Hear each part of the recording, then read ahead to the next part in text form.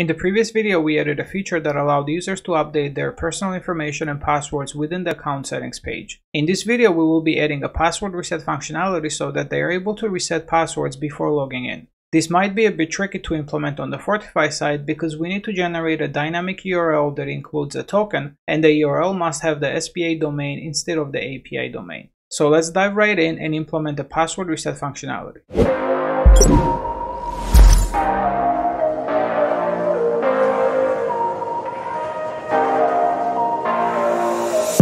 First thing we need to do is we need to enable the reset passwords feature on the Fortify config file. So let's uncomment this. Next, we need to uncomment the necessary routes in our API routes file. So let's scroll down, and these are the password reset routes. So I'm going to uncomment these. And we also need to move these routes out of the auth sanctum middleware group because these routes are for the guest user. And we'll put it right here. And let's see which routes we don't need. So wherever you see the get routes here, these are the ones that render the views. So we don't need these routes because we're not rendering anything on the Laravel side. We'll be doing that on the SPA side.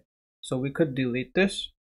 And the second get route, I'm going to comment this out for now because I want to reference it back when I'll be explaining how the password reset actually works. We'll be referencing this name here, password.reset. So let's keep it commented out for now. And the other two routes we need, these are the post requests. So I'm going to import the controllers. And let's dive into these controllers and see how they actually work. First route is the route we will make post request to start the reset password process. This is the route that will send the email to the user. So let's see how it works. First thing it does, it validates the email, and this can be configured within the Fortify's config file if you need it.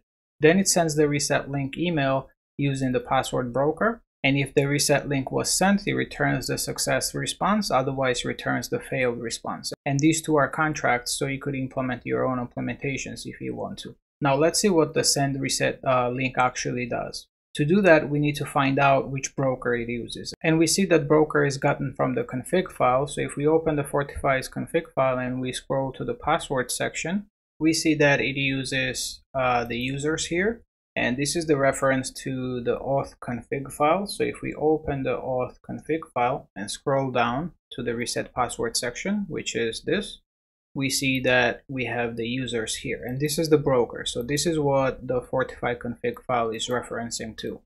So now we know where the broker is coming from. And now we need to open the password broker implementation. And we have this send reset link method here. And this is the method that gets called from right here. It takes two parameters. First one is credentials and the optional callback. It uses the credentials to find the user. And if the user exists and the token was not recently created, it creates the token. And then if the callback was given, then it calls that callback. So that means that it puts the logic of sending a notification on that callback. Otherwise, it sends the notification using this method on the user model. So one way of customizing of what URL and how the email is sent is we could create our own controller instead of this controller and copy this method and change the route here to use our controller instead. And within this section here, as the second parameter right here, we would pass our custom callback where we would handle the logic of sending the notification to the user and also the way the URL is generated. But this sounds like too much work. We need to create a new controller. We need to add too much logic to it. There is actually better and easier way to do this. So let's go back to the password broker and let's find this method. So we need to open the user model. And the user model extends the authenticatable. And authenticatable is just an alias to the auth user. So we open that. And we have the can reset password trait. So let's open that. And we see that method right here, send password reset notification. That's the method that's being called from here.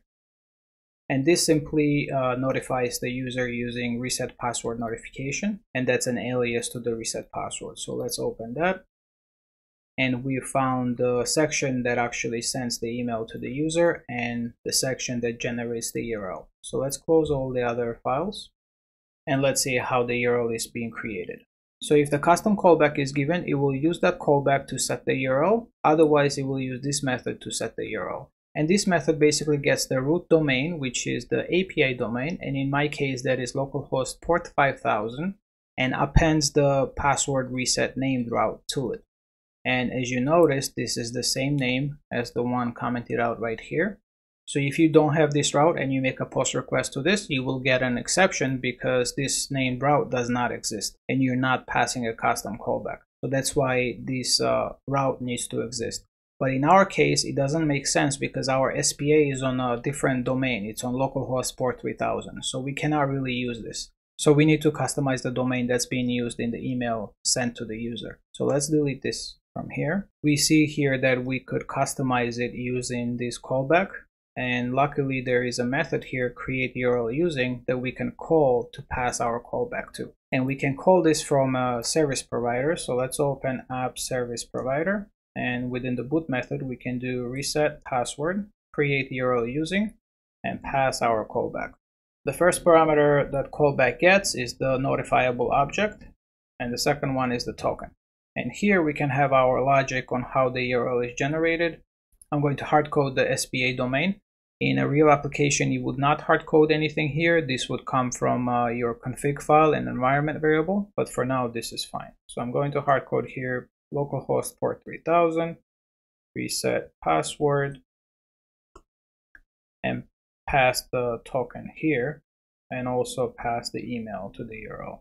And the email we can get from the notifiable object, and the method is, let's see, get email for password reset. There is nothing else that we need to configure on the API side. We are done on the API side. So now we can actually start implementing the SPA. First thing we need to do on the SPA side is we need to add the forgot password link right below the sign in button here, so that when user clicks it, it opens a new page where user can enter the email address and proceed with the password reset. So I'm going to copy this create new account link right here and put it right under the sign in button. You can put it within the div. We can change the link to forgot password and change this to forgot password. And we have it right here. Let's center that text. And if I hit this, we get 404 because we haven't added a page yet. So let's create the page here.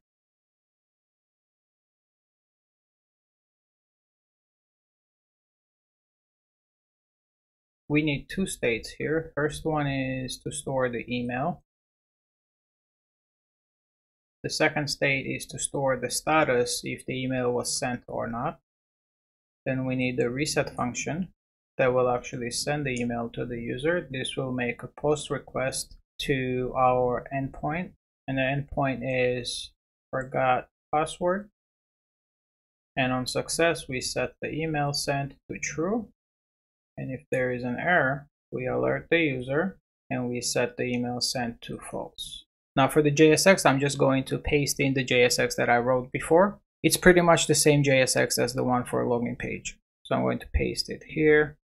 Let's import the link. And as you see, we have the forgot password page now. We can go to the create new account from it. And from here, we can go back to the login page. And if we hit forgot password, we're back to the reset password page. So now if I enter the email address and hit reset, it's going to send the email. For the email driver on the API side, I'm using the log, so the email will go in the log file, so we'll check it there. So hit reset, and the email has been sent successfully. Let's open the log file, and the email is right here, and it contains the correct domain. So our change in the app service provider worked. It's not using the localhost port 5000, it's using the localhost port 3000, which is our SPA domain. So let's copy this URL, put it in the browser, and let's visit. We're gonna get 404 because the page does not exist yet. So let's add the reset password directory, and within this directory, we're going to add a dynamic page. And we're going to call that token.js.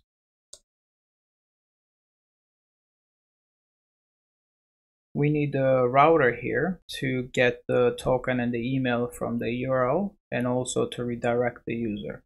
So we'll use the use router hook. Then we can extract the token and the email from the URL using the router. And we also need the state for the form input, which will contain the new password and the email for the user. Now, before I continue with this, I forgot to add something to the forgot password page. In here, I will make the post request to the forgot password, but I am not making the initial request to initialize the CSRF token. Now, the reason this worked is because the CSRF token was already initialized before, because I was logged in and I logged out, and that's why it worked. But in a real case, user might go to the forgot password first before logging in with any other user, and then they would get the CSRF token mismatch error because the token is not initialized. So in a real application, I would abstract this away into an utility function where I would check if the CSRF token has been initialized or not, and if not, only then make the call to initialize the CSRF token. We can just copy the same call from the login page, which is this here, and just wrap it around it. And let's go back to the dynamic page. We're getting error because we're not returning any JSX. But before that, we need to add a function to handle the form input, and I'm going to copy the one from here. And again, in a real application, you would abstract this away or make it reusable so you don't duplicate the code. Or you might use some form library like Formic, for example. The next thing we need is an update method. And I'm going to copy the code from the forgot password page and put it right here, and just replace this endpoint here with reset password. And we need to pass the form input as well as the token. And then on success, we can alert the user that the password has been reset, and then redirect the user to the login page. And for the JSX, I'm just going to paste in the JSX, which is going to be very similar to the login page as well. And refresh the page, and we have the reset password page. So now when the user visits the URL from the email, they will be directed to this page. The email will be pre-filled, and then they can enter the password. Let's change this to confirm password placeholder. And this should work. So let's go ahead and update the password. And hit update, and the password has been reset successfully, and we redirect it to the login page. And now let's try to log in with the new password, and that worked. The user was successfully logged in. Thank you for watching, guys. Please hit like and subscribe. This is a new channel, and let's grow it together, and I will see you on the next video.